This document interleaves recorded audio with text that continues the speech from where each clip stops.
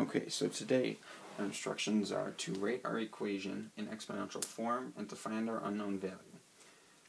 So over here I just made a quick reference chart of our formulas. Exponential form is y equals b to the x or b to the x equals y. It's the same thing, it's just backwards. Sometimes it just helps to see backwards.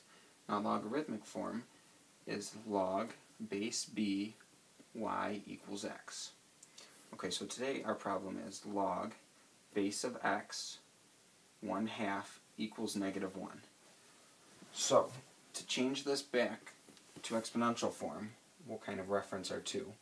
So the first thing we'll need is our b. So if we look at the logarithmic form, that's our base. So our base is of x. So now we have b, and now we have to find our exponent, which is the x value in the formula. So that'll be the -1. So we have x to the -1. Now we'll have our equals, and now we'll have what that'll equal, which is the y, which is 1/2.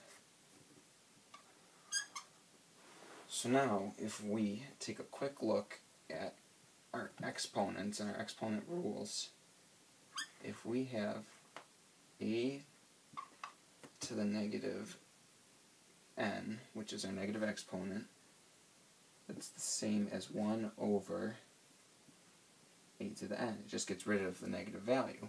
So that's what was done here. So, because this was to the negative first, we had 2 to the negative first, what was done to make that the positive value was put 1 over 2 to the first. So that's